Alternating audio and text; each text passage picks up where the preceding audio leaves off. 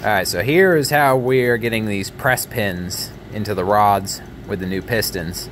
First you need to heat this up, but got this little jig going here that just makes it so that we can drop the rod in and just shove the pin in all the way and it's lined up. So that's pretty easy to do. And then we're going to use a torch here, heat this rod up until it's nice and red. So we want it just a nice gentle glow. Here we go. All right, go, all the way in. Just all the way to the back? All the way, yep, all the way. All right, good. And there we go. And because of the heat, you don't want to don't try to force the rod to move at all. Once it starts cooling down a bit, it'll free right up and be super smooth.